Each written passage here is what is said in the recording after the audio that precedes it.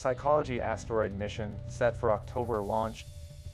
The National Aeronautics and Space Administration's mission to the large metallic asteroid known as Psyche is slated to launch in October from the Kennedy Space Center using a SpaceX Falcon Heavy rocket.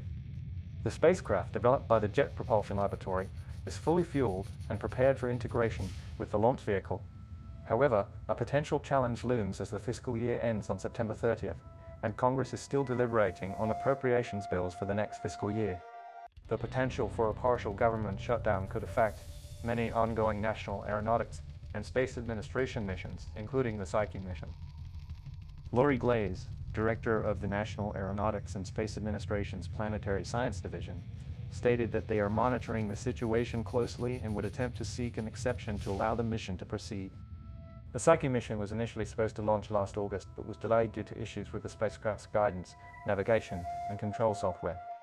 These issues have been resolved, but the mission's cost has increased to about $1.2 billion, and the delay has pushed back its arrival at the asteroid to 2029. Once there, the spacecraft will spend over 2 years in progressively lower orbits, studying the asteroid, which is believed to provide insights into the cause of terrestrial planets and solar system formation. However, despite being made primarily of metal, the asteroid will not make us rich due to the absence of technology to bring it back to Earth and the potential of flooding the market, reducing the value of those metals to zero. Thanks for joining us on this journey to the stars.